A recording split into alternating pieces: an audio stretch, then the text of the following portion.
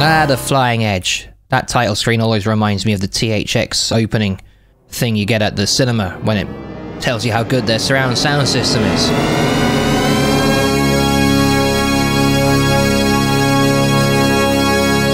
Welcome, of course, to the review. WWF Royale Rumble on the Sega Mega Drive. This is also available on the Super Nintendo, but you won't be getting any blast processing there. Also available, of course, as you no doubt would have thought so, the Sega Genesis. This is WWF Royale Rumble.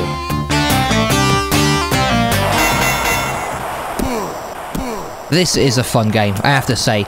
It's not a serious game, not in my book anyway. But it's definitely a fun game, especially if you've got friends over, you're having a few drinks before you go out, something like that. Features a lot of names you'd know, but not a lot of names you'd hope to see on there. There's no Ultimate Warrior, there's no, Big Boss Man. There is, of course, Hulk Hogan, Randy Savage, and The Undertaker, and apparently, according to the box art, it tells you you can have all of their trademark moves. I wasn't able to pull off any of them, but they're there.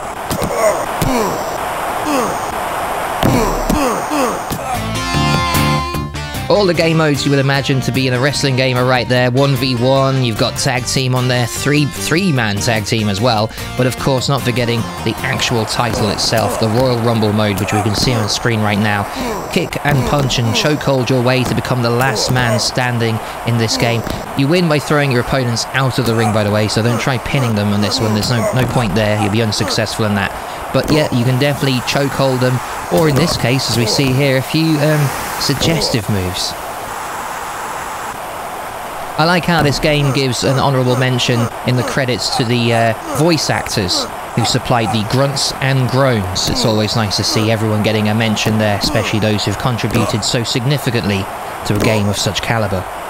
Some of the hilarious moments in this are when you are playing in tag team and you go and fight your opponent outside the ring, in which case the team members will get involved as well. I just love how Hulk Hogan just slowly saunters around here and bang, hits someone on the head with a chair. Brilliant. We leave them there to choke each other and then they just part ways as if nothing happened. I love that. Almost beautiful, in fact. Is this a wrestling game that you should have in your Sega Mega Drive or Sega Genesis collection? Well, if you enjoy beating up referees, I would say absolutely yes. If you can pick it up for a good deal, maybe $20 to $30 depending on where you are. But is it a game that you'll be playing for hours on end? I don't know. But it's definitely a fun game if you've got 20 minutes, half an hour to spare, and you just want to have a bit of fun. Absolutely. Pull out the old Sega Mega Drive, stick this in, and away you go. Relive some of the glory days of WWF. It is Royal Rumble on the Sega Mega Drive.